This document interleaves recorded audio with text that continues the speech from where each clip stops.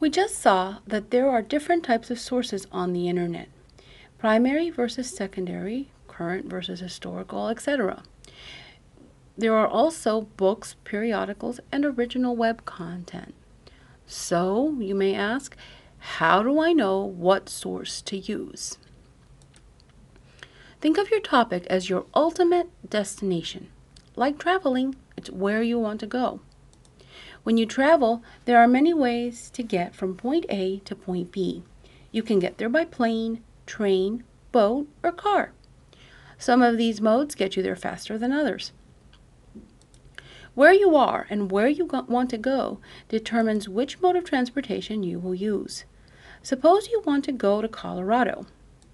What is the most direct way to get from Florida to Colorado? By plane or by boat? Even though you may be able to get there by boat, traveling rivers, a plane will get you there faster and with less hassle. However, to get from Miami to Key West, a boat may do the trick. Even though there can be many ways to get to any destination, some may be faster or more enjoyable than others.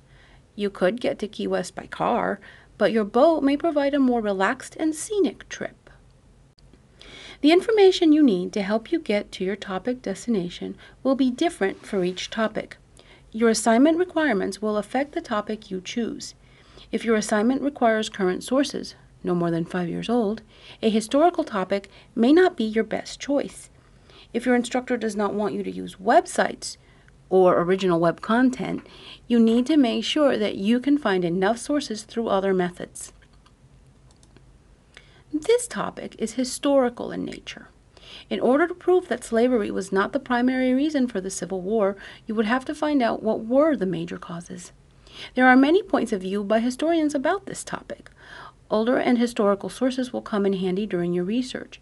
In fact, comparing the opinions of historians from different eras may be a large part of your paper. This topic would not work for an assignment that requires current sources because although you may find a few current historical analyses of this topic, most of your resources will be outside this time constraint.